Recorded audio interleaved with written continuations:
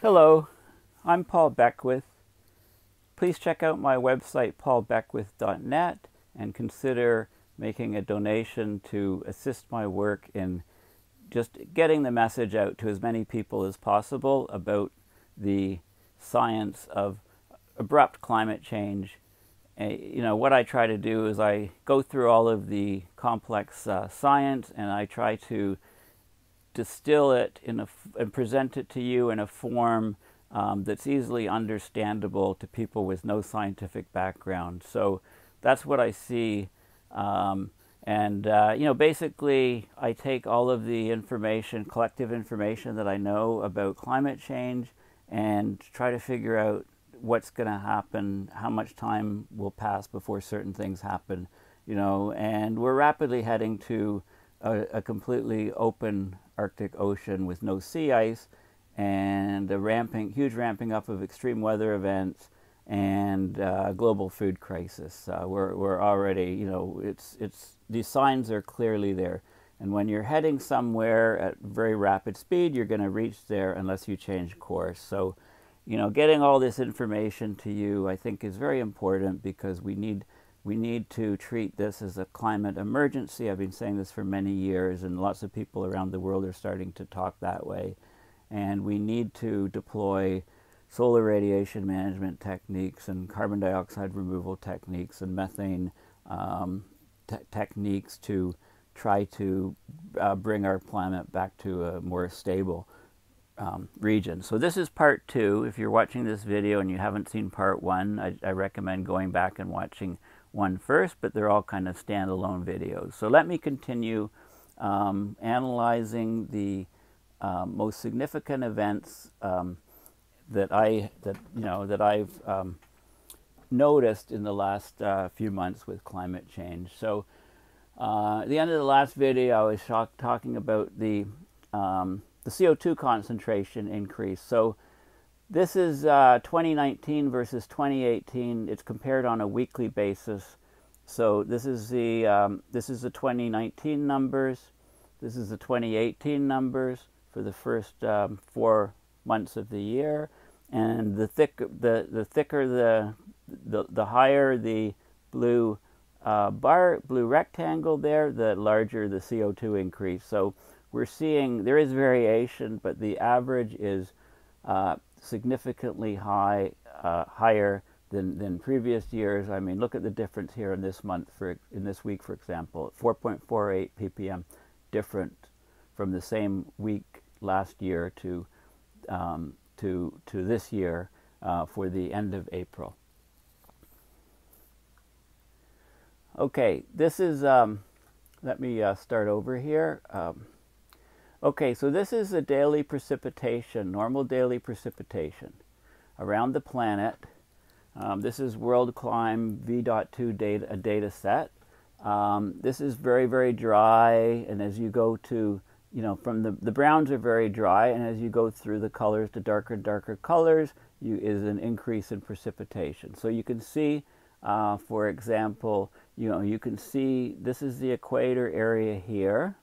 Okay, the intertropical convergence zone goes through here. There's lots of precipitation, and these are the desert regions. And what you can see is, as the sun, as we go through the different seasons, you can see, let me increase this to full screen.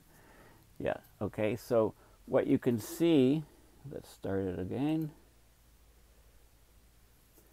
Okay, so from the beginning of the year, okay, so you can see the desert regions are where the Hadley cell descends, so you get hot, humid air, and you can see this desert, the dryness coming up here as the seasonal dryness, a band here of a lot of rainfall. You can see, very dry areas in the poles. They're mostly deserts, basically, in terms of precipitation.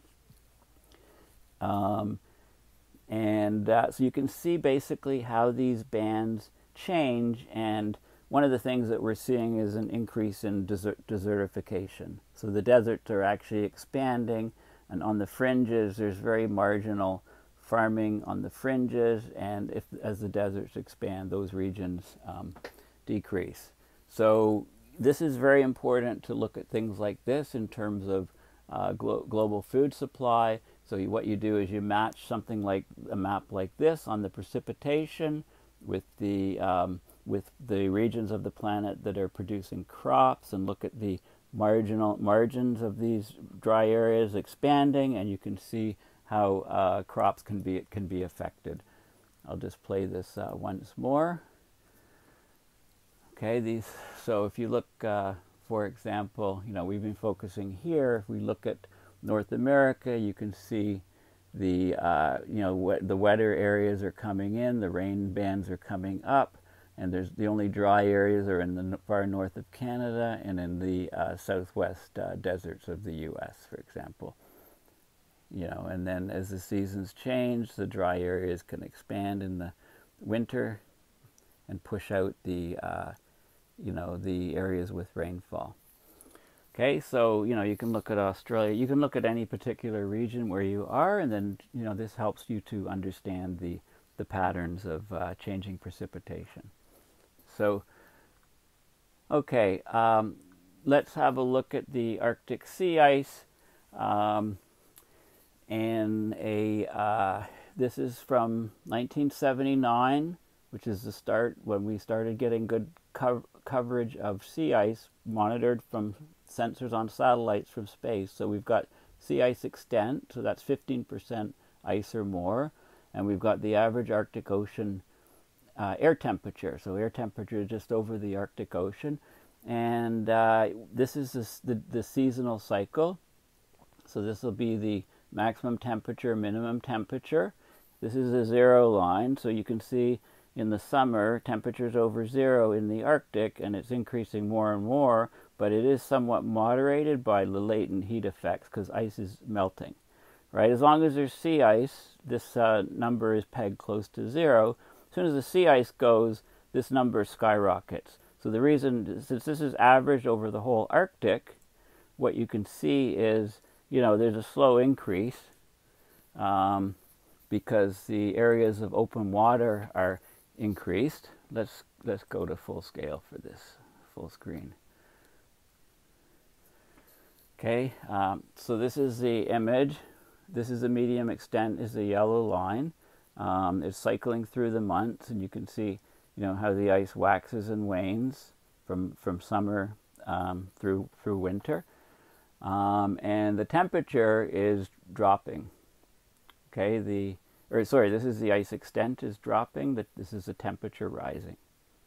Okay, maximum temperature, minimum temperature, and this is the maximum extent of the ice and the minimum extent. So everything is dropping, okay, in terms of the extent.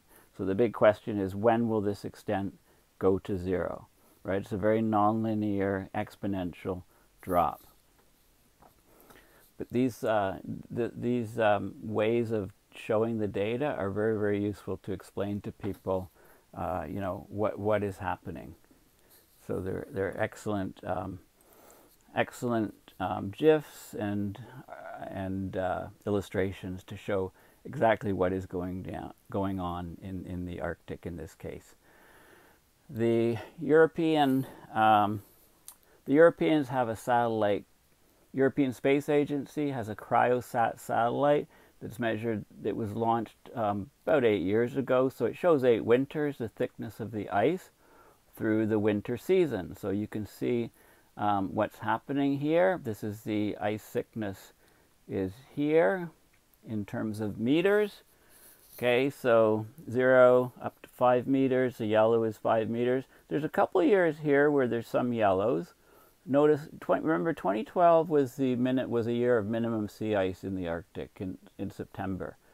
So the years after that, the ice grew in the winter, a lot more thickly, or at least thicker ice was pressed and ridged up against the Canadian archipelago.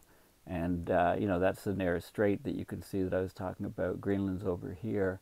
Okay, so you can see the sort of trends here, and basically, it's a bit difficult to tell from here, but the ice is definitely thinning out. We're losing rapidly, not just sea ice area, but sea ice extent, sea ice thickness, and therefore sea ice volume. We're getting lots of, these mega fires, massive fires.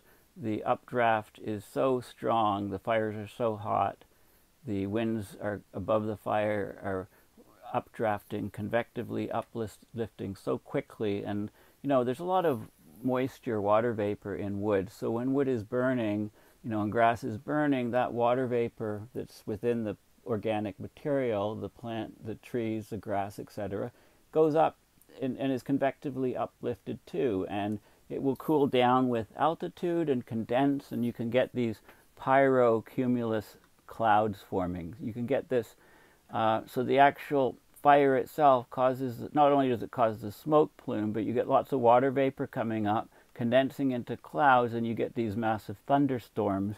You can have downbursts far away and embers going there. You can have big pieces of burning wood still hot and being carried and then dropped elsewhere, causing fires far away. You can get lightning generated from this storm, igniting fires 20 miles away, was in one case of the Fort McMurray fire. So they're fire-driven thunderstorms with tornado-like winds. They can cast these flaming embers 3 miles away from the actual whirl, and you get this pyrocumulonimbus cloud form where you can get downbursts, and sometimes the rain is quenched by all of the ash, but you can still get lots of lightning. So lightning from the storms without rain, that's going to ignite other fires farther away. Plus it's lofting all kinds of ashen water vapor up into the stratosphere. Generally, this would be the level of the upper atmosphere, the troposphere, the part of the lower atmosphere where all the weather happens, but you get clouds pushing, because the uplift is so fast. You can get these clouds breaking through the tropopause, going up into the stratosphere, where it takes them a long time for things to settle. So this, a bunch of these fires together can change the climate globally, like a massive volcano. I talked about the El Nino changes recently. So this is we're getting a lot more of these Central Pacific type El Ninos, and we're getting the Eastern Pacific El Ninos are happening about once every 15 years. 1997, 98 was one of the strongest. 82, 83 was very strong. 2015, 2016, very strong. That's these type of Eastern Pacific El Ninos, but the frequency of occurrence of these guys is happening much more often. Okay, so the strongest ever Eastern Pacific events, like I said, are 97, 98, 82, 83, and then 2015, 2016. So as bad as the recent one was, it's only the third strongest. Roughly every 15 years we have these events. The Central Pacific, also known as El Nino, also known as the El Nino Modoki, used to be every 9 years. Now it's about every 3.3 years. So this is so climate change is definitely shifting the nature of El Ninos. This is Arctic air temperature by month. So this is through the years. 1 is the warmest for that particular month. So you can look at recent years. You can see as you shift here, we're getting more and more reds and deeper reds. This was the El Nino year. These 3 months and then these 3 months were the hottest ever. Okay, during that strong El Nino year. 97, 98, there were some hot years relative to previous, and 82, 83 was also a strong El Nino. But you can see the superposition of the El Nino on the background warming is causing all these record warm events here. This is quite interesting. This was 22232 in 2018, but there was a couple cold months here globally. So this is significant. I think this needs to be looked at as to why this was the case. Anyway, thanks for listening, and I'll continue.